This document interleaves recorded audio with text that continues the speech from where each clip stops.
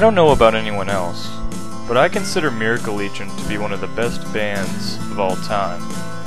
And out of all these releases, I would consider Me and Mr. Ray to be my all-time favorite.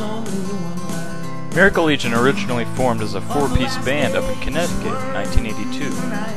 However, after the release of their album Glad, the rhythm section left the band, only leaving Mark Mulcahy, the lead singer, and Ray Neal, the guitarist.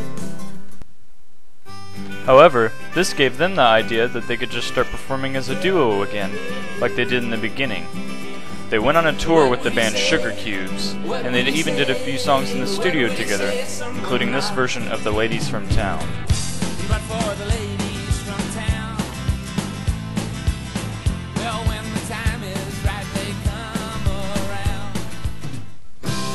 In 1989, Me and Mr. Ray was released.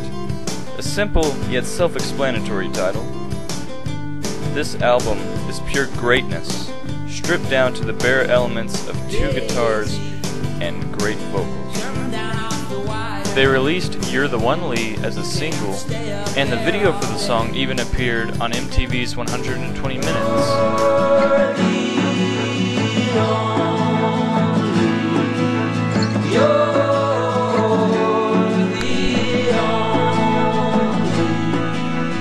Of course, the band didn't stay like this.